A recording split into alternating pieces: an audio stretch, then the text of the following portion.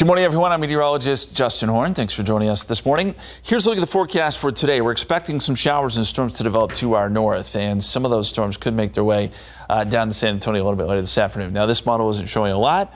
It looks like the favorite areas will be kind of San Antonio points off to the east, but we could see some of these storms flare up, and we've got to keep an eye on it because today the atmosphere is set up to where we could see a couple strong storms involved here. We could see some activity here around San Antonio. Right now, the rain chance is about 30%.